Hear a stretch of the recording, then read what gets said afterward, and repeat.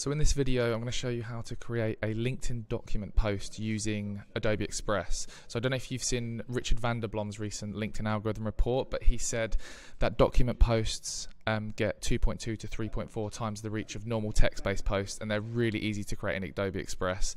This is one I made earlier. When you upload them to LinkedIn, it's kind of like a carousel thing where people can click across, and they work really, really well. So here's how you easily create them in Adobe Express. Once you sign in using the link that's around this video, click Instagram post, and then we are going to start by adding a background. Now, definitely try and make this quite colourful so that it stands out on LinkedIn. Don't use just a plain white background, because the background of LinkedIn is white, so it kind of, if you use a white background, it like fades into it. So I'm going to go with something colourful like this. Something that works really well with this is doing like screenshots of tweet threads. I'll show you, like I'll do an example now of how to do that. So you add a colourful background, then we're going to add a shape. Then we're going to add a shape.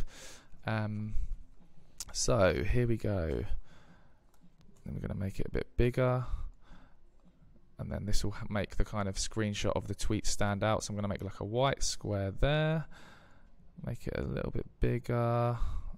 And then you can go into your library where you upload content, and here I'm going to add one of the first tweets in the thread. So this is actually a thread all to do with some of the best marketing tools that we use, so I can add that there. Really easily done. And then you can just duplicate that page, clicking that button there, and then I can delete this tweet and add in another one. So we'll go here, let's delete that one, and then add this one in. You get the gist. There we go, just make it in the middle. Then I can add another page. You can add as many as you want. I think in his report he says the optimum is between like 7 and 10 sort of slides as part of this.